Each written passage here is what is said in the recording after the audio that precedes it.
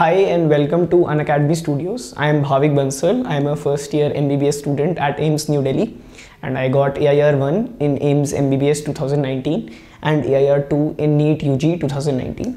Today we'll be discussing broadly the strategies for NEET and AIIMS.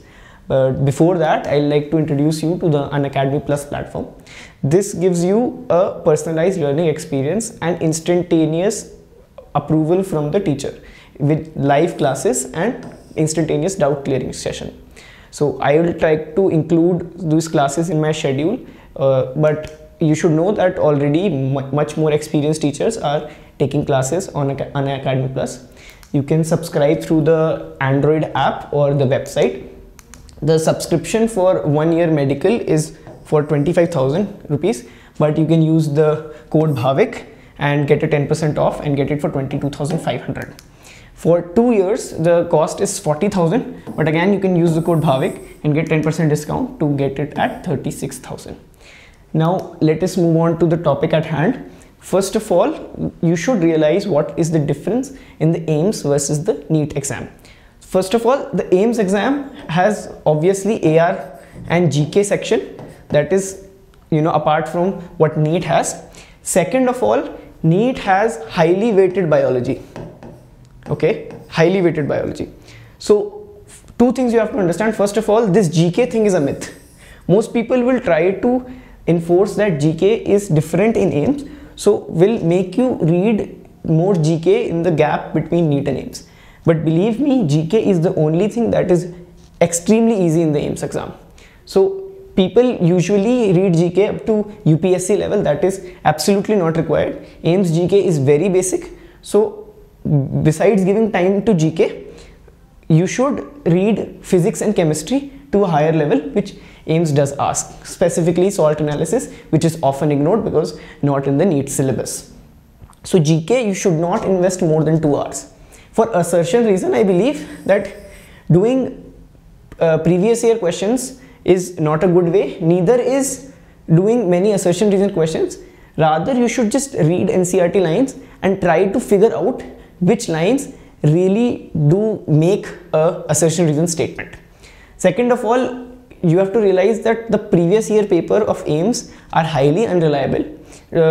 Just to give you a fact, that I gave the AIIMS exam on 26th of May in the evening. The moment I came back from the hall and saw what a coaching institute made a memory based paper, it was grossly inaccurate, because AIIMS makes a paper which makes you work from tip to toe, but the memory based paper that come are pretty simplified, so you won't get the idea of what the AIIMS exam is like from the memory based paper. Second, biology in NEET is highly weighted, so you should give more time to biology, but restrict yourself mostly to NCERT, and a bit which you have to go forward should be NCERT centric. But for AIIMS, the biology section is one of the most easiest. You have to concentrate more on the physics and chemistry section, plus the physics AR, and the use of NCERT for the AR in AIIMS is extremely important. Now, after realizing the difference in the exams, you should always, if you have that 2 year span, you should read for fun. I mean, for the 1.5 years of my 2 year study, I never thought about preparing for a specific exam. I was reading, I was solving questions for fun. For fun means like I enjoyed the subjects. You as a PCB student have chosen one of the best subjects that there exists, and not enjoying them and getting stressed about an exam which is happening 2 years after today would not make you like sustain those 2 years. So always try to read for fun and try to read peripherally. Do not stick to the syllabus. I know some of you may think the syllabus is itself vast, but when you get that peripheral knowledge, the application of that peripheral knowledge makes that syllabus look meager. So after that, NCERT should be at your tips, because as I said earlier also, 80% to more of the paper is NCERT based, and it should be, because NCERT is the defined syllabus for all of the competitive exams.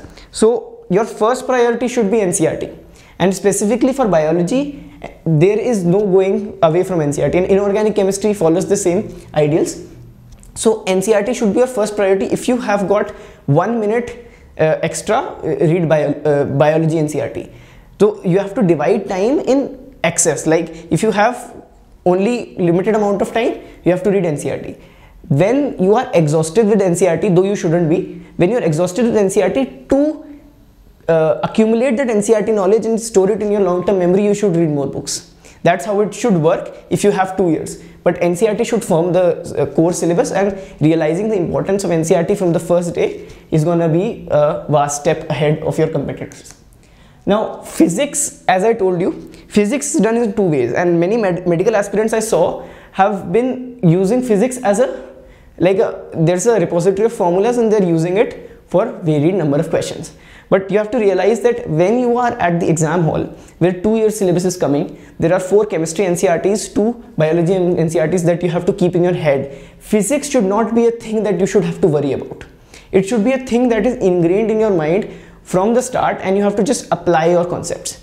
If you are remembering 5,000 formulas for physics, then you're already gone. Because when there's a couple of chapters, some people might remember formulas and get better scores than you. But when it's a 2-year syllabus that's coming, then the one who's going to win is the one who's conceptually oriented and is applying physics rather than memorizing it. Now, obviously, support system, the family, your friends are really important. I specifically thought that an advantage that I got over some people who are studying at Kota is that I was in contact with my parents, my family for the whole time of my preparation. So that's a really important part. Plus, choosing friends. A friend circle is extremely important. Do not mistake a topper with a guy who sits at the corner, does not talk to anyone. A friend circle is really important, and you have to choose the best among your friends. It's often said that you are the median of your friend group, so do choose friends, cautiously. Now again, another thing, do not restrict yourself to a specific amount of questions or specific difficulty. I have seen many people doing it, like they say this is like my level, I have to achieve only 500 in NEET, 550 in NEET, so I will do these kinds of questions. First of all, this NEET, the NEET 2019, abolished something that was going on for a long time, that you cannot set a target now. Many people thought that getting 600 would get me a good medical college, but you should not set a target before the paper is off, because the paper can come as easy as it can, and 600 would not mean anything if the paper is very easy. So do not restrict yourself to a given marks. Get the best you can in the least amount of time that is. And also do not restrict yourself in another way, like do not set up an ego that I will not do questions easier than this. I'll also seen some people doing this. Even I am witness of doing this, that I have also done something like I'll not do these questions because I've done that many times. Do not consider any question inferior to yourself. Do not take it on your ego that I will not do such easy questions. And of course, more strategies can be discussed, but these are the specific ones I thought I should discuss. But thank you, and if you want more videos such like that, you can subscribe to the Unacademy Studios and like and share this video among your friends. Thank you.